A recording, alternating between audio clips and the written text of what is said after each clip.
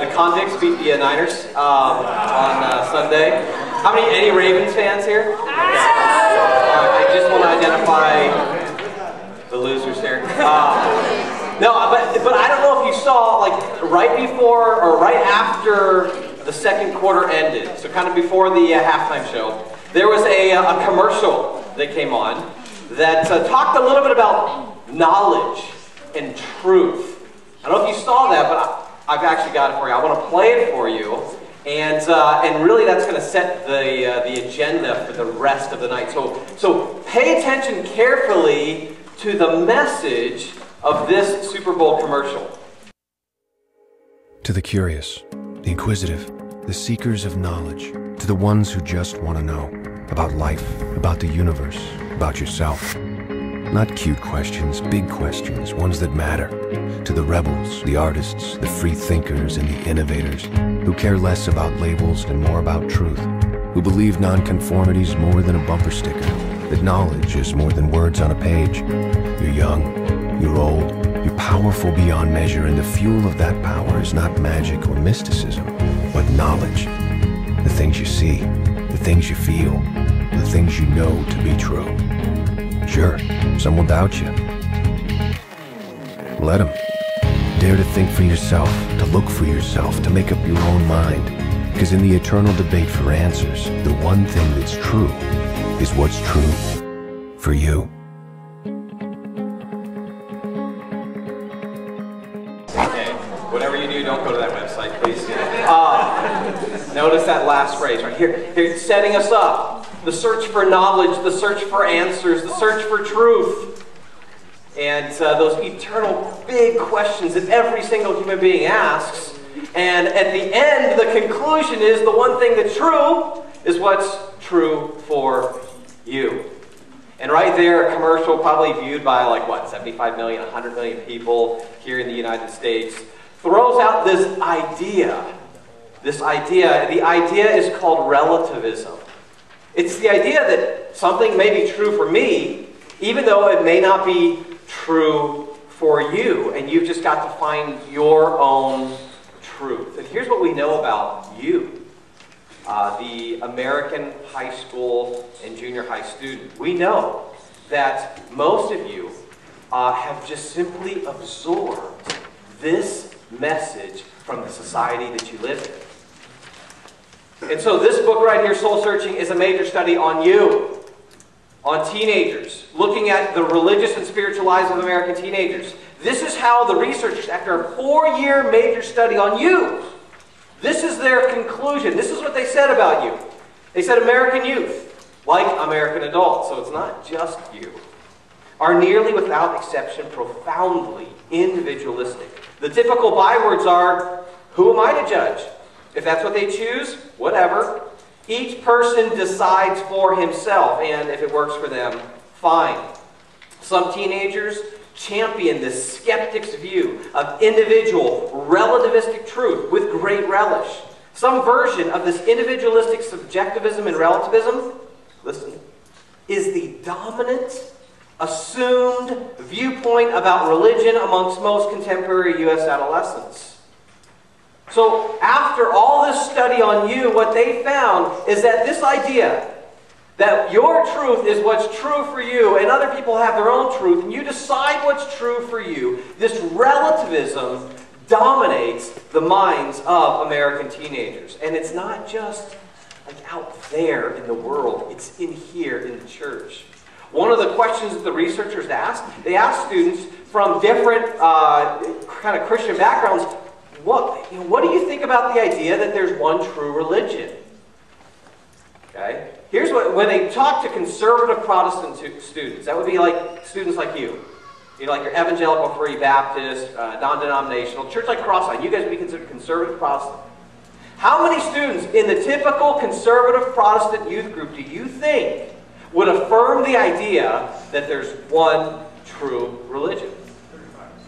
35%. Okay. Yeah, that's actually not far off. It was only 46%. So what that means is if you are the typical conservative Protestant youth group, that's less than half of you who would affirm that there is one true religion, that Christianity is true. If you go down the street to the mainline Protestant denominations, so like Presbyterian, Lutheran, Methodist, Episcopal, those kind of churches, that number drops to 26%. So you can see, even in here, in the typical church, this is the minority view. Now, look, oftentimes I think we in the church have like this skewed view of Jesus. Like we think Jesus was just like this super nice guy, and he was just so nice, and that if you know, everyone just liked him, and if you just really knew the real Jesus, you just really love him, and he'd be like your buddy, and he'd be like your friend. And certainly there's the aspect that, you know, that Jesus does love us. But John tells us in John 1 that Jesus comes with grace, but he also comes with something else. Anyone know what that was? He comes in grace and in truth. In truth. And so Jesus says some things that tick people off. See, I don't think that if a lot of people heard Jesus today, they'd be like, oh, I love you, Jesus, you're such a cool guy. He would really tick people off. He said things like this in John 14:6. I am the way and the truth and the life. No one comes to the Father but through me. And Jesus' closest followers said the very same thing. Peter, in Acts 4:12, says, and there is salvation in no one else. For there is no other name under heaven that has been given among men by which we must be saved. This is the clear message of the Old and New Testament. That Jesus is the only way. He's the truth. In fact, we put together a little resource because what we found at Stand to Reason is that lots of Christians don't even have confidence that Jesus is the only way, that he's exclusively true. And so we put together this little resource that outlines 100 verses, 9 different lines of argument from the Bible, just to help Christians realize this is what the Scriptures teach, that Jesus is the only way. Notice it's thin for the reading challenge here. Okay? But we wanted to make a clear argument like, hey, this is what Jesus said. Okay. Now, this is what Peter writes about Jesus in 1 Peter 2:8. He didn't say, hey, just present Jesus and everyone's going to love you. What does Peter say about Jesus? He says that Jesus is a stone of stumbling and the rock of offense. You see, when we as Christians start to make these truth claims, and when people start hearing about Jesus saying, hey, I am the way, the truth, and the life, there's no other path to God except through me, the response from our culture and our society is this. Right? I'm offended. That's ridiculous, you Christians. You claim to know the truth, give me a break. You claim that your religion is the one true religion, give me a break. I'm offended. Now think about this response for a second. Because we hear this all the time. I'm offended, I'm offended, I'm offended. Do you ever get offended? I do. Yeah, I get offended. You know who offends me the most in my life? My wife. My wife offends me the most. But here's when she offends me. Okay? So we're like driving on a California freeway. We're like on the 405. Somebody just cut me off. And I get this elbow, right, in my ribs. And my wife will lean over and say something like, honey, you probably shouldn't shout lethal threats at other drivers. Okay? Or like at home, my wife will come up to me and she'll go, Brett, I saw how you were kind of interacting, with our son Micah, and you were kind of a jerk. You were really impatient. You might need to say sorry to him. You really hurt his feelings. What's my response? My first response is, I'm offended. Are you kidding? What? Do you know what Micah did? Did you see what that driver did? He cut me off. And I get offended. But you know what? That is a sign of my immaturity. I think this response, I'm offended, is really a sign of our immaturity. And this is a sign of our culture's immaturity. Because look, when my wife confronts me with something, and my response is simply offense, well, am I listening to what she says? Am I taking into account what she says? No. I'm just getting my feelings hurt. I'm ticked off. But I have to, look, my goal when it comes to my kids is to be a good dad. I want to be a mature dad.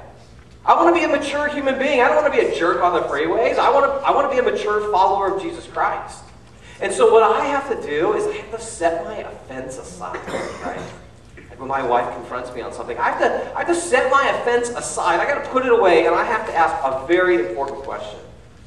Is what she said actually true?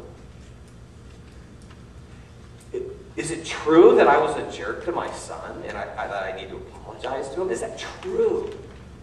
You see, and if I want to grow, if I want to be mature, I have to seek after the truth, no matter where it leads me. It might lead me to say, you know what?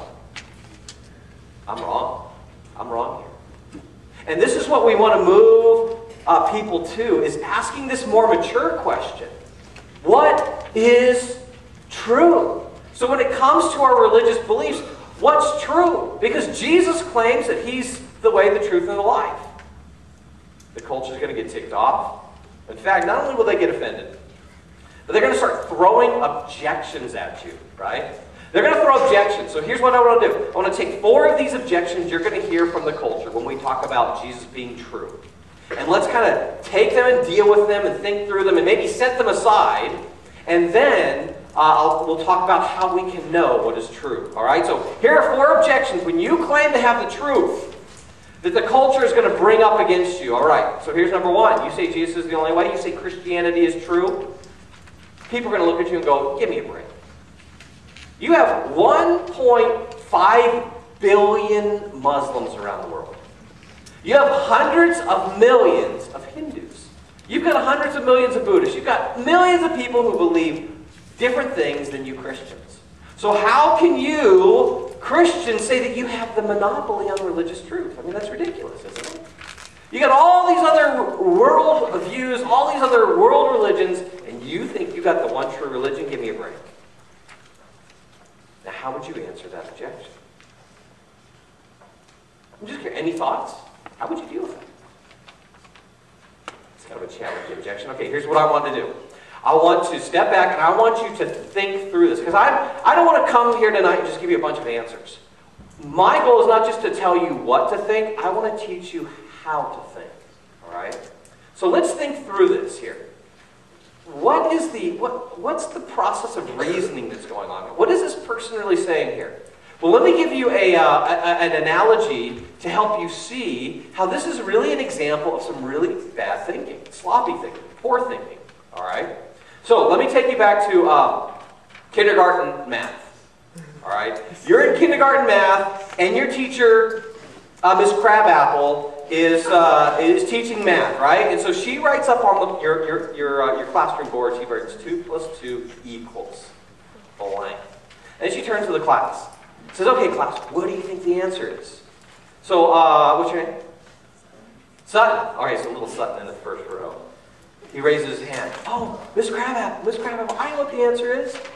What is it, Sutton? Oh, the answer's 4. And so she writes that up on the board. But then, name. Elizabeth, little Elizabeth, says, no, Sutton's wrong. The answer's 5. So Miss Crabapple writes that up on the board. And then she goes, all these little, kindergartners start raising their hands and giving all these different possible answers, right? The 2 + 2 = blank. Now, what does a good math teacher, like Miss Crabapple do when she's written all these possible answers to this math equation? Well, if she's really smart, she would look at the class and say, class, look at all these possible answers to 2 + 2. We just can't say that there's one right answer because there's so many possible answers. Is that what a good math teacher would do? No. Of course not. We'd fire that math teacher, right? We'd fire Miss Crabapple because what we would want her to do is to say, look, okay, these are all possible answers, but just because you have a lot of possible answers, does that mean you can't have one right answer? No. You see, that doesn't follow, does it? Just because you've got a lot of possible religions out there. I mean, does anyone disagree with the fact that there are many religions out there? Of course not. Yeah, lots of people believe different things. But can you move from this fact that there are many religions to the conclusion that therefore there's not one true religion? No, it's actually a logical fallacy. If you know anything about logic, this is a logical fallacy called a non sequitur. Non sequitur, you can write that down, non sequitur. Non sequitur simply means the conclusion does not follow. It doesn't follow, just like in that example that I gave you of the math equation. Just because you have lots of possible answers to 2 plus 2, it doesn't follow that you can't have one right answer.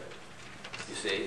And in the same way, just because you have lots of possible religions, it doesn't follow that you can't have one true religion. Now, which religion is the true religion is a separate question. At this point, we're just saying, look, just because there's lots of possibilities doesn't mean we can't have a true answer. And so we set that objection aside, but of course you'll get another objection. Well, aren't all religions basically the same? I mean, what does it matter?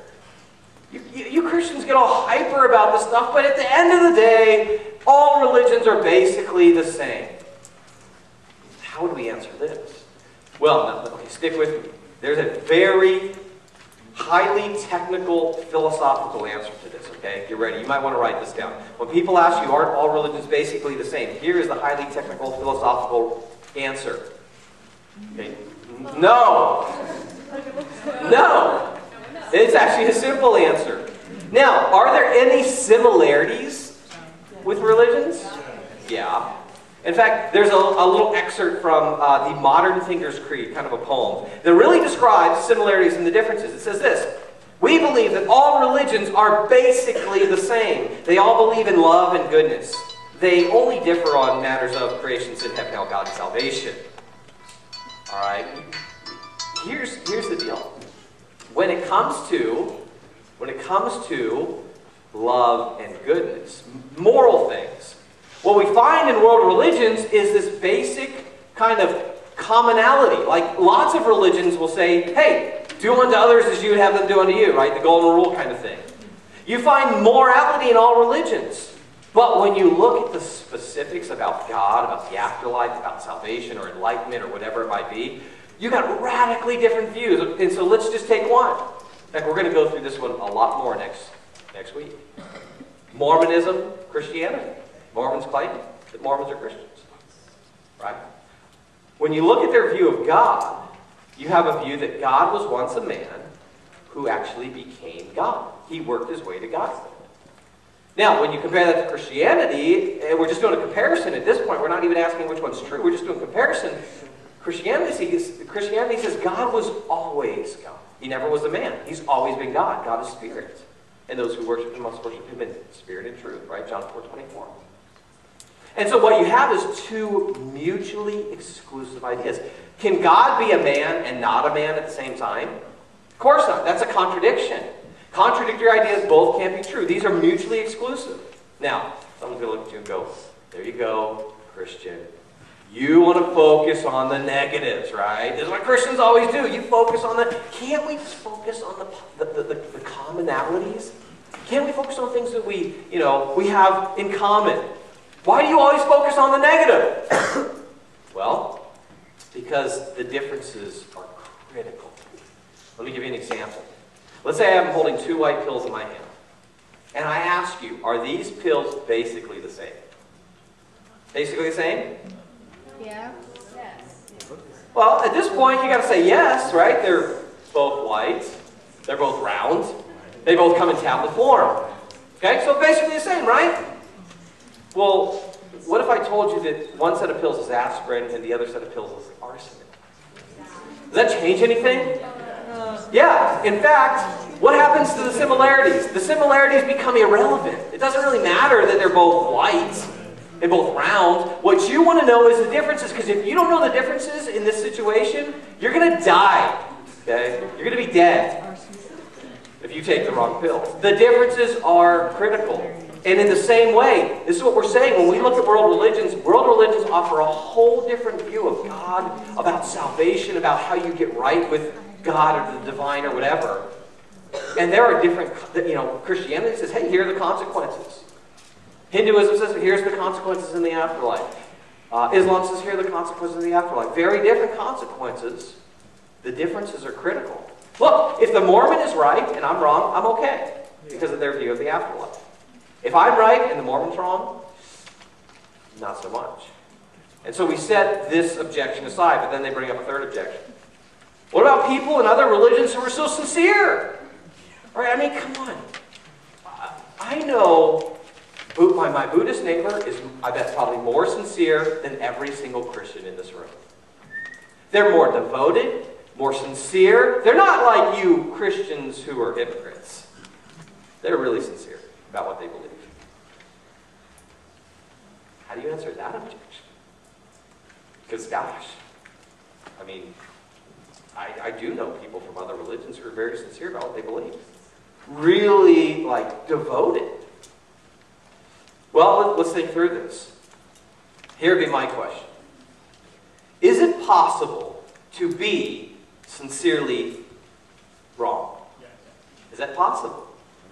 Yeah. And there are certain times when it's probably like, gosh, it's going to really be, it's going to be a bad news for you if you like are sincerely wrong about certain things. Like if you came into this room sincerely believing like that tonight, you know, Faith Talk started here at 7 o'clock, and you came into this room and you found out that you were sincerely wrong and it was in a different room, that's not going to like change your life, right? But anybody here gone skydiving before? One skydiver. Indoor skydiving. That does not count. That's for wins. Okay, they're right there. That's a very brave person. Okay. How many of you want to go skydiving with sincere beliefs? Right? Yeah, no. You're 10,000 feet above the Earth's surface. You got your gear on. You sincerely believe that parachute that's on your back is a working parachute. You believe it with all your heart. You're trusting the instructor who put it on there. Right? You sincerely believe that you've got a working parachute. So what do? You jump out of the plane. That's crazy that you would jump out of a plane. I mean, you're a little crazy, but that's okay. I think it's crazy. You jump out of the plane. Now, just imagine, you know, you're plummeting to the earth. And what do? Eventually, you're going to pull that ripcord, right? What if you pull that ripcord and find out that you were sincerely wrong? Well, when you land, that's going to change the way you look. I mean, that's going to kill you. Sincere beliefs in that situation are going to jack you up. And so it's not enough. So here's the point. It's not enough to go skydiving and just be sincere. It's not enough for your beliefs to be sincere. It doesn't matter how sincere you are. The more important question is, what is true? That's right. What is true? Now, of course, we got to be sincere. Sincerity is necessary, but it's not enough. And so we set that objection aside. We get one more objection. People are going to look at you, and they're going to say, you are a narrow-minded, bigoted fundamentalist, right? You think your religion's the only way? You are so narrow-minded, you narrow-minded Christians. How do we respond to this? When someone calls you narrow-minded, what do you say? Well, I think there's three things we could say. Okay? Here's the first one. I think sometimes you can kind of call people out on this in a nice way. All right? Because here's what we know. This is actually, when someone says you're narrow-minded, they're attacking you, not your view. Right? If I say Jesus is the only way to God, and someone says, Brett, you're narrow-minded, notice, what are they doing? They're attacking me. Not my claim. They're not saying anything about whether or not Jesus is the only way. They're saying something about me. That is what we call, in logic, an ad hominem. Against the man. Right? When you call someone a name, I mean, that's not a good way to argue for something. I mean, if they say, oh, you're narrow-minded, and I look at them and go, well, yeah, well, your mom is so ugly, well, that would be no different. Saying that we're narrow-minded is simply a sophisticated way to call you a name and oftentimes to shut you up. And here's what you can do. I remember a number of years ago, I was working in a fine dining restaurant as a waiter. And it was a French restaurant here in Southern California. And there was another waiter there, actually a French guy. His name was Maurice. And Maurice was a pretty cool guy. We totally got along. We loved to have good conversation after work because we were totally on different ends of the political spectrum. We always talked about politics. And so one night we got in this conversation about abortion. And I started laying out my views about abortion. And I was laying out my views and actually giving a scientific case for why I believe what I believe. Midway through the conversation, I remember Maurice looks at me. He looks at me and he just kind of shakes his head. And with his like thick French accent, he looks at me and says, "Regret for being so young. You are so narrow-minded." And so what did I do? I didn't take offense. It didn't hurt my feelings. But I wanted to stop the conversation, and I wanted to point this out to him. So I said, "Hey, Maurice, notice what happened here. We're talking about this issue, really important issue. I give you my views. I lay out my reasons why. I give you an argument for why I think the way I do, and what do? What's your response?" I said, "Maurice, you simply called me a name. You called me narrow-minded. But notice, you didn't say anything about my argument. You didn't say anything about the scientific evidence I presented. You just said I was narrow-minded. That's no different than calling me a name." And I tried to be cool about it. I wasn't ticked off. And I tried to be gracious. And Maurice's response was just classic. I remember he kind of looked up at the ceiling like he was thinking about that. Probably never been confronted on this before. And he's thinking about it, and he looks at me and he goes, "Brett, you're right." And then he said, "I'm sorry." And then he must have apologized like 20 times after that. He's like, I'm sorry for calling you a name." I said, "It's no problem. But what I want to do is get back to the issue. And this is simply a way for you to shut someone up, but let's deal with the arguments and the evidence." And so I think you can call people on that. Now some of you might be like, "Well, that's kind of confrontational. I don't know about that." So here's the second thing you can do. When someone says you're narrow-minded, you ask them, "What do you mean by that? What do you mean by that?" Get a little more information. Get some clarification. "What do you mean I'm narrow-minded? What does that mean?" If someone says, "Well, you don't listen to anything I say. You're not even open to what I have to say." Well, that's not good. We don't want to be that, if that's what narrow-minded means. But that's not what most people mean. When they say that you're narrow-minded, here's what they typically mean. They say, so if someone says, "Brett, you're narrow-minded." I say, "What do you mean by that?" They're going to say something like this typically. "You think you're right, and everyone else is wrong. That's narrow-minded." Right? You claim your religion is right and every other religion is wrong. You think you're right and everyone else is wrong. That's narrow-minded. Now, do you see any problems with that claim? If it's, okay, so they're saying you're narrow-minded. What's narrow-minded mean? You think you're right and other people are wrong. That's narrow-minded. Well, my question to them is, are you saying that I'm wrong about that? Yeah, of course. Well, so you think you're right? Yeah. Yeah, well, okay, on your same definitions then, guess what? You're narrow-minded too. We're both narrow-minded people. Let's continue the conversation. Right? You see, their view of narrow-mindedness is self-contradictory. What are they doing? They're correcting you. Well, to correct someone means that you think they're wrong and you think you're right. And so, if that's narrow-minded, we're both narrow-minded. But see, here's the problem. Whenever you make a claim, and you claim that it's true, well, that's narrow. That's just narrow by definition. And this is the third idea here. Truth is narrow by definition. Right? When I go into my doctors, and I'm like, "Doctor, I'm not feeling good." And the doctor says, "Okay, let's run some tests. Let's do an MRI. Let's do some X-rays." And they do an assessment, right, of my physical health. And the doctor comes back and says, "Okay, Brett, we've discovered you've got this disease. You've got this disease, but thank goodness we have the cure. What you got to do over the next month is you got to take this medicine. This is the cure. This will heal you of your disease. Take this medicine." What is my response to the doctor? "Well, wait, are you telling me there's only one thing I can take? I don't know. Maybe I'll go home and try, just eating a lot of ice cream. Maybe that'll make me better." And the doctor says, "No, take this medicine or you're going to die. This is it. This is the cure. This is the cure." Am I going to look at my doctor and go, "You know what, doctor, that's just really narrow-minded. You're just intolerant right now of me as a patient"? Of course not. I'm not going to do that because I know that truth is by definition narrow.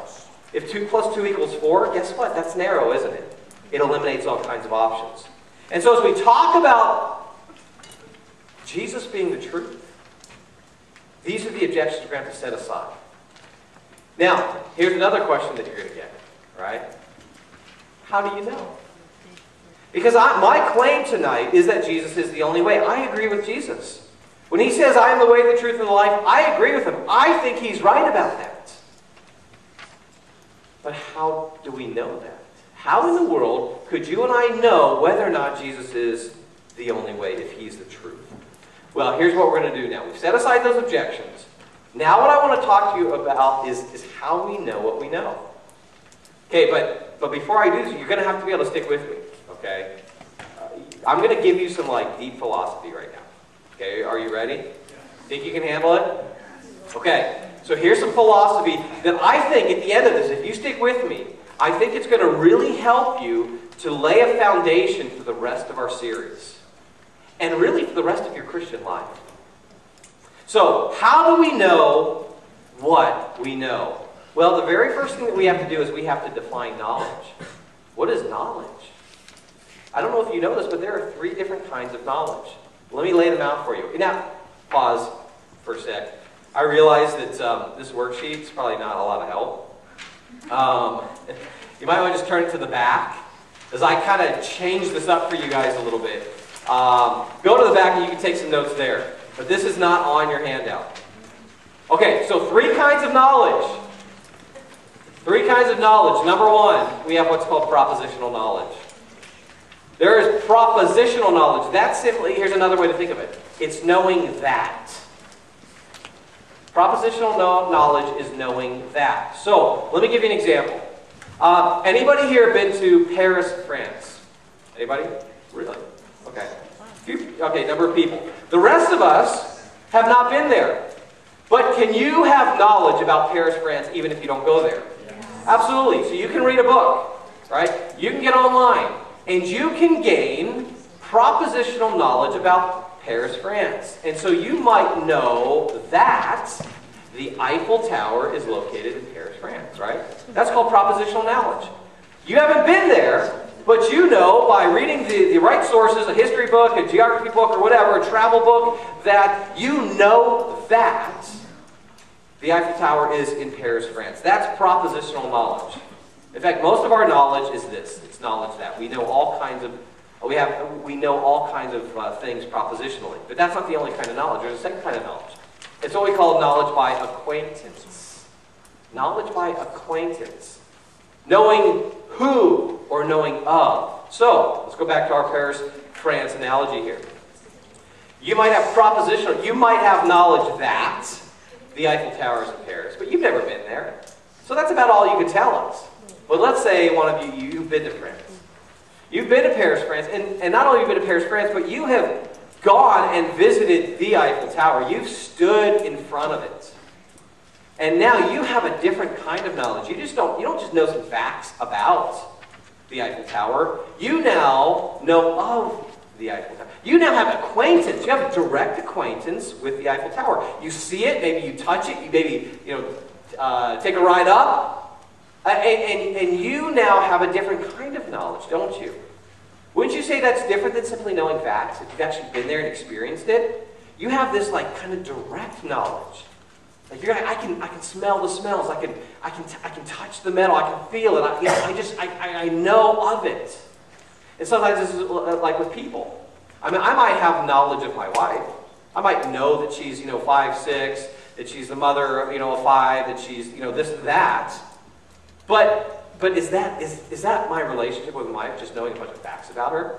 No, I have this deep acquaintance with her. So I can just know when she walks in the room whether she's happy or ticked off without her saying anything. Just by looking at her, because I have this knowledge by acquaintance. So that's a different kind of knowledge, but that's not the only kind of knowledge. Those two, there's what we call skill knowledge. Knowledge of how. So, for instance, I might have propositional knowledge about the Eiffel Tower. I might say, okay, I want to go visit the Eiffel Tower. I fly over to France. I visit the Eiffel Tower. I have not only propositional knowledge, now I get knowledge of the Eiffel Tower. I visit it, I check it out. But, say I'm going around France, I got to figure out how to get from the airport to the Eiffel Tower. And so that's going to take some skill, some know-how. And so if I go there and I make some left turns, some wrong turns, and it takes me 2 hours to get from the airport in Paris to the Eiffel Tower, I might make some mistakes along the way, but eventually I will learn how to get there. I'll get knowledge about how. So next time I go there, I might know how to make it from the airport to the Eiffel Tower. You see how you can also have skill knowledge. Some of us are really good at fixing things. We have know-how. Like your refrigerator breaks down at home, or TV breaks down, and like your parents are like, hey, come here and help me. How do I fix this? Especially with technology. You know, your mom and dad are like, okay, the computer's not working. What's wrong? You've got some know-how, and you're like, well, you see that power button? Push that, it'll turn on. And so that's another kind of knowledge. So do you understand the three different kinds of knowledge? Yeah. Okay, first kind is what? Propositional knowledge, or knowing that. Second kind of knowledge is knowledge by acquaintance, or knowing who or of. Good. And then thirdly, you got skill knowledge, knowing how. Now listen, does knowledge play a role in our relationship with Jesus Christ? Yes. Absolutely. In fact, listen to what Jesus says in John 17:3. In John 17:3, Jesus says this. He says, this is eternal life. How does Jesus define eternal life? This is eternal life, that they may know you, the only true God, and Jesus Christ whom you have sent. You see, eternal life equals knowing God. But that knowledge isn't just knowing facts about God. No, all three kinds of knowledge are involved in our relationship with God. There are facts that we need to know about God. But then we don't just know God and know a bunch of facts, but we also have a relationship with Him. We know who He is. We know of Him. But then there's also skills that are involved in being a Christian. There are disciplines. There are things like study the Bible, prayer, fasting, these kinds of things that help us become the kind of followers of Jesus that we're supposed to be. And so knowledge is a very vital part. Here it is. Knowledge is essential to your relationship with Jesus. It's not simply about faith. I don't know if you know this, but the New Testament talks more about knowledge than it does about faith. And the claim of the New Testament is that we can know God exists. We can know Jesus is the only way. Now, here's what we know about our knowledge, though. Much of our knowledge is propositional. And when philosophers talk about propositional knowledge, they define it this way. It's justified, true belief. Okay? Like I said, we're getting deep into philosophy, but stick with me. We're going to make this all make sense. Not propositional knowledge. If you say that you know that, you are saying that you have justified, true belief. Now think about those three things. I'm going to take them in reverse order. Let's start with belief. Have you ever thought, like, what's a belief? What does it mean to believe something? What is that? Well, a belief is simply what we might call an affirming attitude. Okay, a belief, you could define belief as like a good attitude towards a proposition. It's a mental attitude of accepting or affirming. That's what you mean when you believe something. You affirm it. Right? I believe that. Okay, I have a positive mental affirmation of that thing. That's what a belief is. Now think about this. Can you locate your beliefs in physical space? Are your beliefs physical? Can I crack open your head and look in your brain and find your beliefs physically? No. That right there is an argument that matter is not all that exists. There are non-physical things that exist. Beliefs are non-physical things. Okay, so you got a belief. A belief is simply a positive attitude towards some proposition. Okay? So that's a belief. Knowledge is justified, true belief. Okay, so it's not. Is belief the same thing as knowledge? No. Well, of course not. Because you can have beliefs, but you can have beliefs that are what? False. And if you had a false belief, we wouldn't want to say that you know it. You don't know it. It's false. And so there's a second thing that we want to say if you know something. Not only do you believe it, but it's true. Right? And so you don't want to say you've got true beliefs, but let's define truth. Okay? This is really important. Here it is. What does it mean? What do we mean when we say something's true? Truth is when your belief matches up with reality. Truth is when your belief corresponds to reality. This is what's called the correspondence theory of truth. Philosophers call it the correspondence theory of truth. I call it common sense. Your beliefs are true if they match up with reality. Does that make sense? Yeah, so we make all kinds of claims. I might say to you something like this. I might say, I surf. That statement is made true by what? By reality, right? If I say I serve, that statement is true if it matches up with reality. If I say Jonah is my 17-month-old son, that statement is true if it matches up with reality, right? Duh. Pretty common sense. If someone said, hey, Crux groups start tonight, that would be a claim, an idea, maybe a belief that would be false because it doesn't match up with reality, you see? And so, truth is that which corresponds to reality. Here's how the Greek philosopher Aristotle put it. He said it this way. When you say that it is, and it is, or you say that it isn't, and it isn't, that's true. If you say that it isn't and it is, or you say that it is and it isn't, that's false. Thank God for philosophers. I mean, all he's doing is saying like what's common sense. If you say that it is and it isn't, that's false. If you say that it is and it is, that's true. Truth is that which corresponds to reality.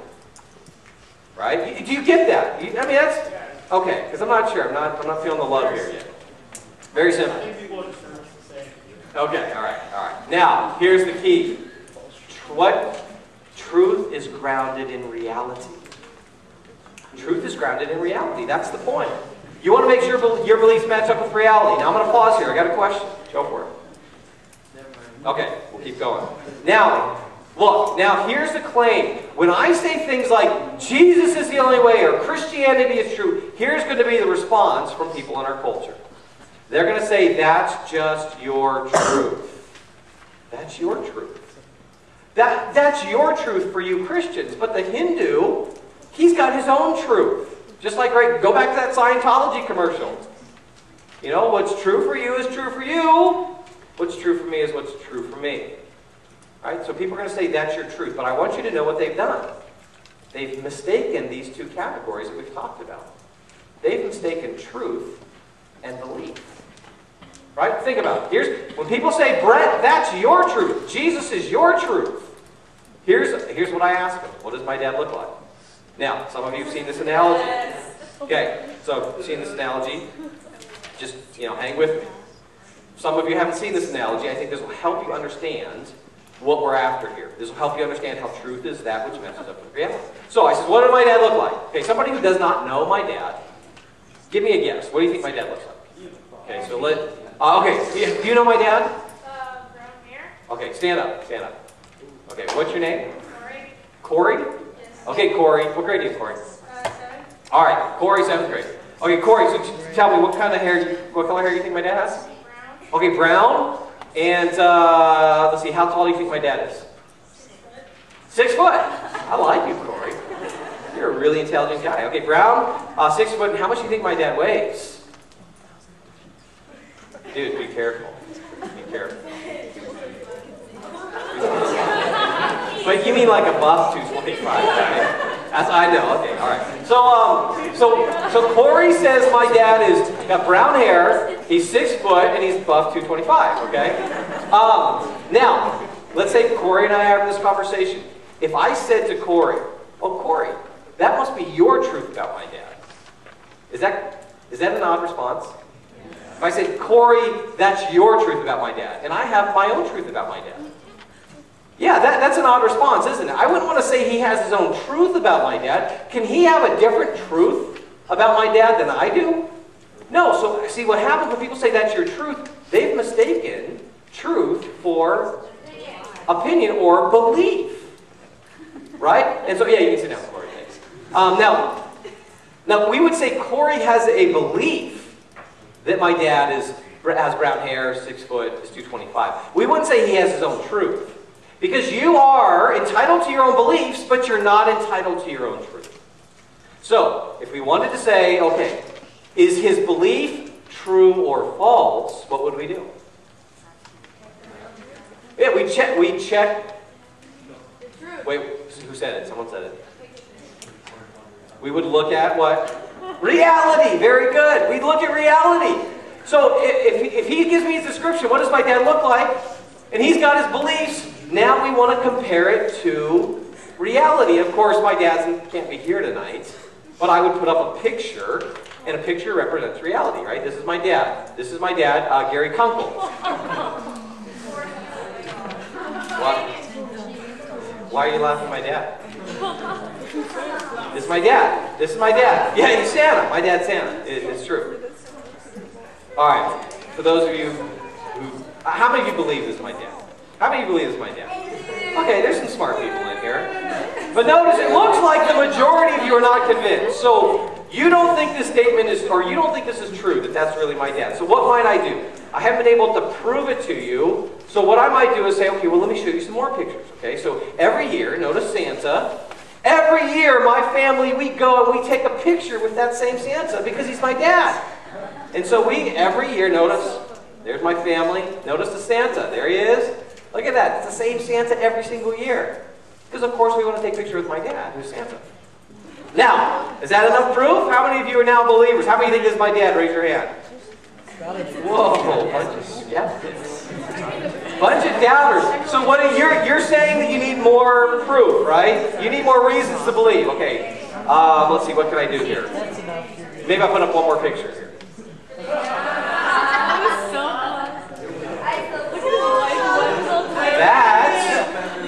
That is me, obviously. That is my wife. That's my mom, and that is my dad.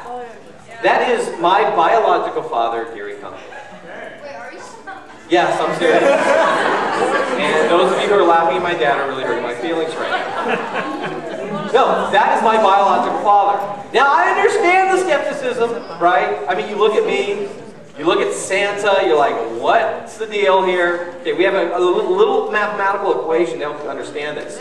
If you take Santa and you put him with a short Vietnamese woman, you get me. Okay, that's how that works.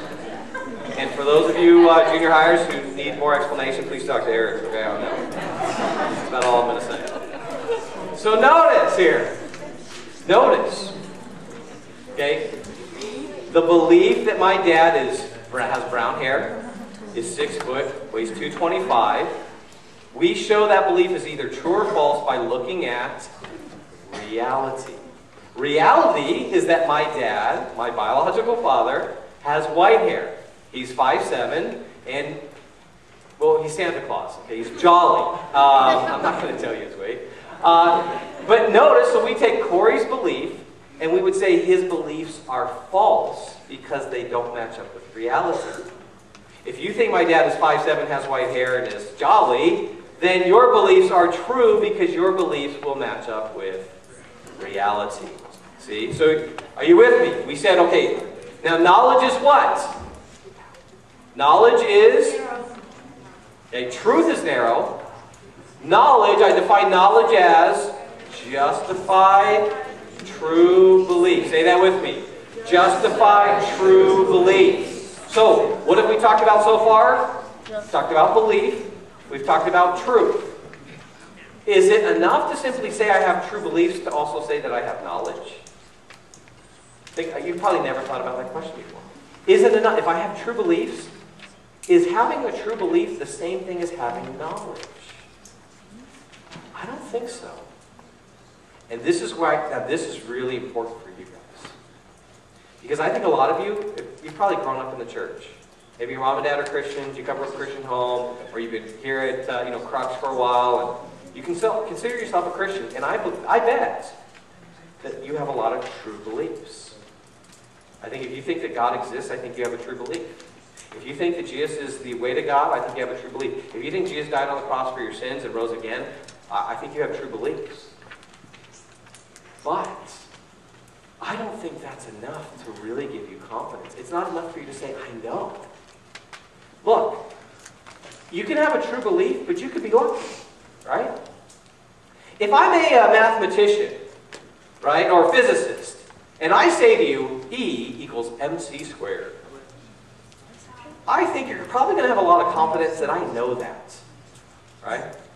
But let's just say I'm a homeless guy, and I was in a public restroom, and I saw on the bathroom stall E equals mc squared. And I came up to you and I said, hey, E equals mc squared. Would you say that I know that just in the same way that the mathematician knows that? No, you'd probably say I got lucky. I read it on the bathroom stall. So, but do I have a true belief? I still have a true belief. The mathematician has a true belief. The homeless guy has a true belief if they say E equals MC squared. What's the difference? Here's the key. The difference is in what we call justification. Justification. Notice, knowledge is, say it with me, knowledge is justified true belief. Let's do that again. Knowledge is justified true belief. So now here's the key. What do we mean by justification? All we mean is reasons and evidence. Reasons and evidence. You may have true beliefs about God. What we want to do through a series like this is give you now the justification. We want to give you the reasons. Here's what reasons and evidence will do. Reasons and evidence will turn your true beliefs into knowledge that will then give you confidence that what you believe is really the truth about all of reality.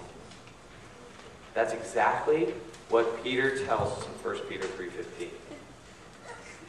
Right? He says, when people ask you, you and I are always to be prepared to give a reason for the hope that we have. That reason is the justification. People are going to ask you about your true beliefs. You believe in God? You believe in Jesus? You believe in the Bible? You go to church? Okay, why? Why do you think this stuff is true? Why do you think your faith is the one true faith? And at that point, what they're asking is, what is your justification? What are your reasons? Peter says, always be ready to make a defense or to give a reason. And that's what we do in apologetics. And that's why we're doing a series like this. To help you to not just say, I believe it, I believe it, I believe it. Not to simply say, I believe it and it's true. But ultimately, we want you to say, I believe that it's true and I have good reason to think it's true. I know it's true. As I've been studying Christianity and other world religions for 20 years now, I am more convinced today. I can walk out of this room and I can say, I know that this stuff is true. And that's what we want to give you, is that kind of confidence. Okay, a couple resources. We got our resources online. Because this series, we're going to touch on a few things, but there's a lot more. I hope you realize that knowing what you believe and why you believe it is a lifelong process. So go to our website, str.org, and check out the resources there. Connect with us on social media. Send in your questions. We want to help you out. For those students here who really want to go deeper, we have a free resource for you. Go back to the table, find this card, fill it out. I will send you free stuff on a regular basis to help you know what you believe and why you believe it. It's called Solid Ground. All right. All right, we've got a bunch of good questions coming in that we're going to throw up on the screen in just a second. Okay. So, here's the key. Where does faith come into this? Faith is simply trust. Faith is trust in what you have good reason to believe is true. And so, should you put your faith in Allah? Should you put your faith in Buddha? Should you put your faith in Joseph Smith? Our argument for the next few weeks is going to be the most reasonable thing to do is to put your faith in Jesus Christ, because that's where the evidence points us to. All right. So, let's take some questions. Phone number one more time for those of you who didn't get it is on the screen. Load that into your phone real quick before we throw up the first question. Sean, can I take you have to text in the questions. No, you can text it in now. I don't have a phone. Well, ask someone who's in this century. All right, first question. All right, first question. How does Christianity line up with reality? Really, really good. Here's what I'd say. I say Christianity is the truth about reality. Christianity is the truth about reality. So, when we say, we make claims about Jesus, Jesus was God in human flesh. I think that is really true. I think 2,000 years ago, God, the second person of the Trinity, Jesus, came down and took on human flesh.